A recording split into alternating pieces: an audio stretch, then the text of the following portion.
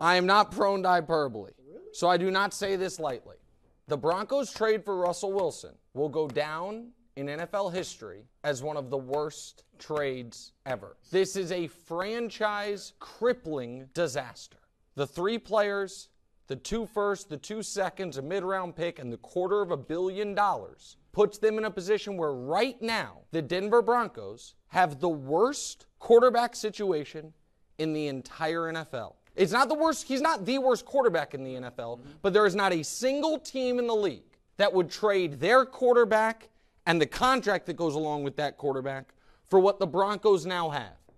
They are tied to this man through 2027 at the earliest.